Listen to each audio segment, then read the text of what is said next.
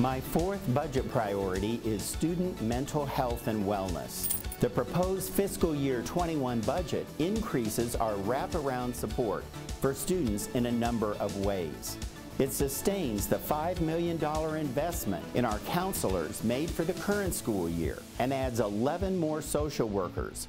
We know this is a critical resource for our schools and our families. Additionally, I'm proposing a full-time psychologist shared between our global welcome centers. This key resource will ensure we are meeting children's and their families' needs from the moment they arrive in PWCS. Go to www.pwcs.edu